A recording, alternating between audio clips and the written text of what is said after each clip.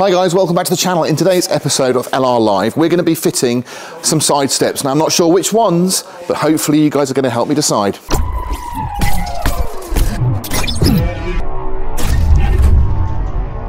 So the first option we're going to look at are some side step runners. These are from Britpart and they are a black version, which I think would go really nicely with our Defender styling. Now these have come a long way since I looked at fitting them. So in the past they used to be sort of made with a gloss black finish, which was really not very good quality, would come off really easily. They've really made a difference because this feels like almost a raptored finish, so it's a textured finish, it feels really hard wearing, and the build quality is superb. I mean, just look at the quality of that, the way you've got this nice big thick rubber section that runs the whole way down the step. It's all riveted into place. This tread plate here as well is a much harder finish. It's not that smooth glossy finish that you'd seen on a lot of side steps in the past.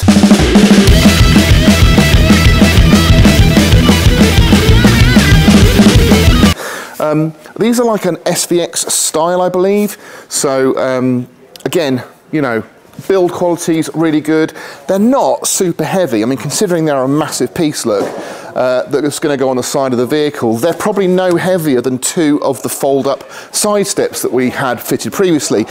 Which brings me to the next option. Do we go for a traditional side step? Now, what I've got here is an aftermarket side step. This is from LR Parts. Now, it's massively cheaper than a standard traditional original Land Rover part, but is there really that much in it? I mean, it's a fairly basic piece of engineering here. It's just two pieces of metal connected with bolts and a spring. I mean, it's not a lot to it, and yet this is £75 cheaper than an original Land Rover part. So for about just over 40 quid, I think these are, and you get all the fixings, you get the support bar as well, and I really like the traditional look.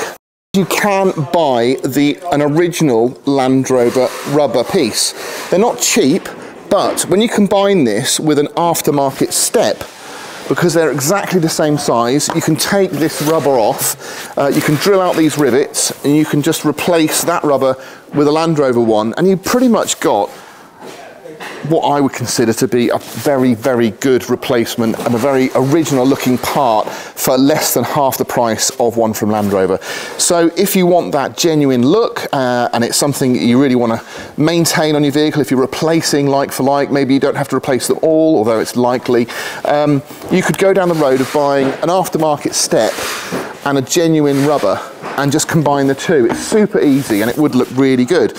So that is definitely an option. So how hard is it to fit them? Now, the reason this looks a little bit different is because I've actually removed the side sills.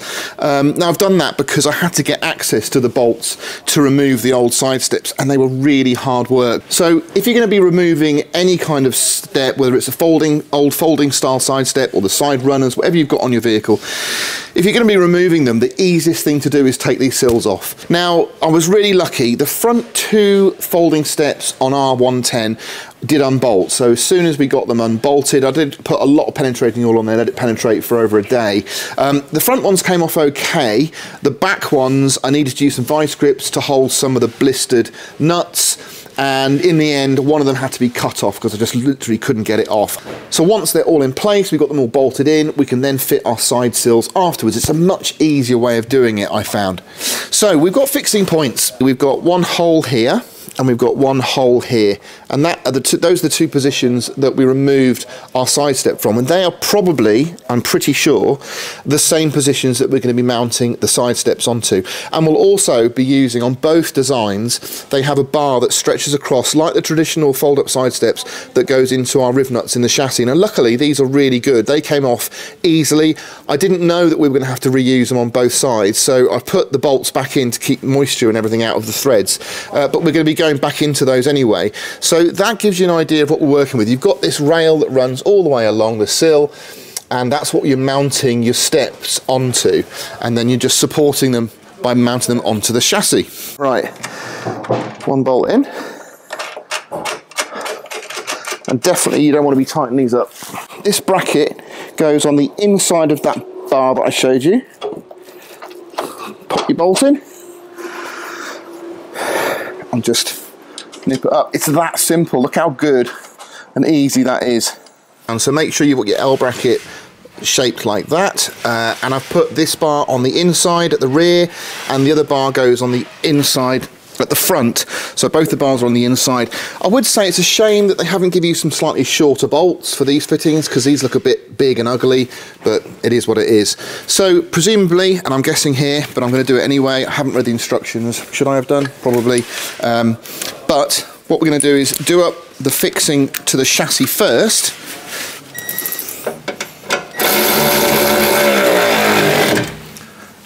On both.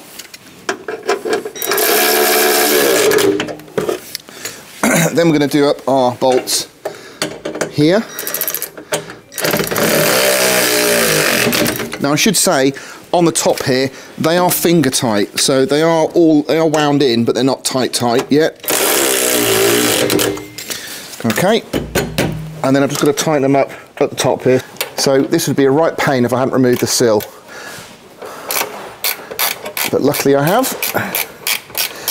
Now I've spun the truck around, and I'm going to be fitting the folding side steps to this side of the vehicle, that's the driver's side. It's the same kind of process as we did with the side steps. You've got these two holes here on the brackets, they literally get offered up into that channel and we'll bolt it in. Now in this kit you do get riv nuts as well, but they are not the hex type. They actually you'll need a riv nut setter to put them in. So good luck with that. Okay, so try not to drop on your head because it is quite heavy. So this actually goes inside the channel. Okay. One. I'm hoping there's no wobbling required, no movement. That's straight in there, look. Oh, it's not a 13. That's interesting. I don't know why they wouldn't just use a 13. Never mind. Yeah, it's a 12. You little... Do you want to know the good news or the bad news? The good news is it's a 13 on the back and a 12 on the front. So the nut is a 13 and the head on the bolt is 12.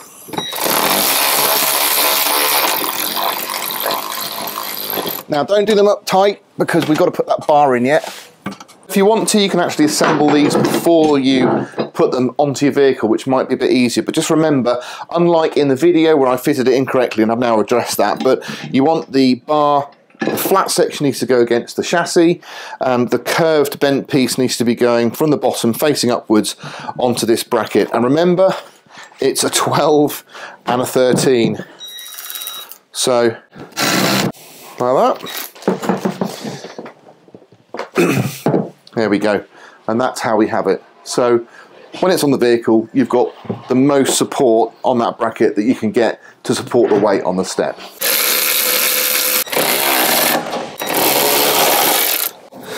You know, I am best part of 19 stone, so this poor step's going to get an absolute battering, so we'll make sure these are nice and tight, shall we? So there is our new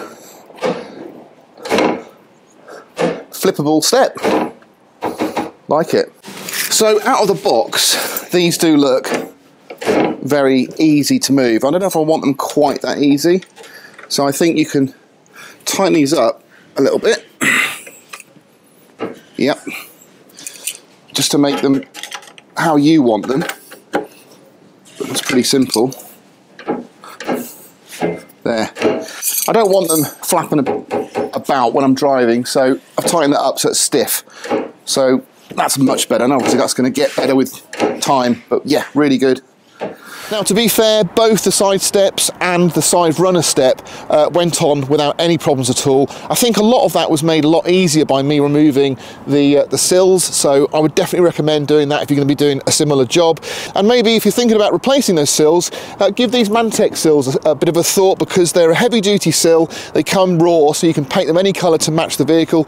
They've got a nice little accent on the back here, which you can either highlight or disguise. It's up to you, depending on what you want to go for, but they're super easy to go on. They're really made nicely. This is only fixed on with 2 bolts at the moment because I'm waiting for you guys to tell me what to actually on the vehicle, but it's actually a lot stronger already than if I had the old sill in place. I'm just not sure if I'm going to be happy to run these or the folding side step, so I need you guys to help me make a decision. You've seen both of them in place.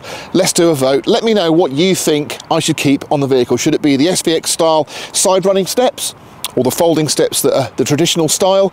And whatever you decide to go for, then I'm happy to put them on the Defender. So thanks ever so much for watching. Do give me a thumbs up if you enjoyed it, and subscribe if you haven't, and I'll catch you on the next one.